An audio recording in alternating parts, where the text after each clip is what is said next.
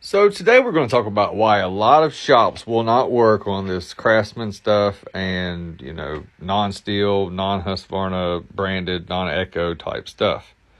So a customer brings this in. He said he's owned it for a few years now. He's run nothing but non-ethanol gas in it and loaned it out to a neighbor. He said his neighbor had been using an electric one on leaves and he was trying to show him the power of a gas one. And this one is pretty close to a BG56C. It's a few cc smaller and it's not a steel, but, it's in the same class.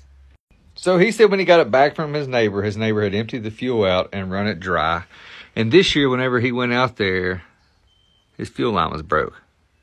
I said, well, let's make sure he had oil in the ethanol fuel he was using. And it appears he did. Cover, filter, screws. All right. So some shops are going to be required to order OEM stuff, like another wallborer for this, and use, certain type of fuel line and then charge the shop rate while they're doing it. And of course the customer said, oh, my buddy said he was really sorry and just to take it and get it fixed and he'll pay the bill, whatever it costs.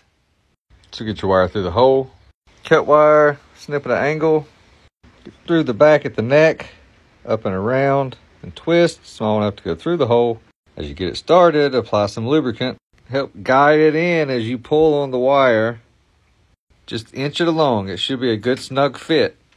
When you're out of the tank, it's fuel filter time. Pull it back where you want it. Shoot it home. Same thing with the return line, except this time, snip it off and put this on. And then pull it back until it's up like that. We have a new carburetor, fuel line in the back, return in the front. The new line's hooked up. This back on here should be in a good spot to test.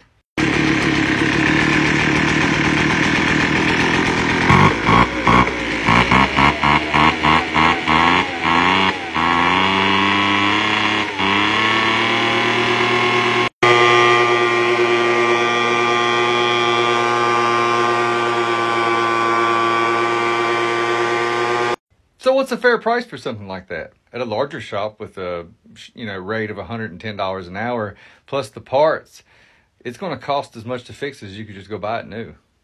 And that's why if you ask, most places won't even touch something like this. With the quality of this stuff and ethanol in the gas, we are 100% in a throwaway world.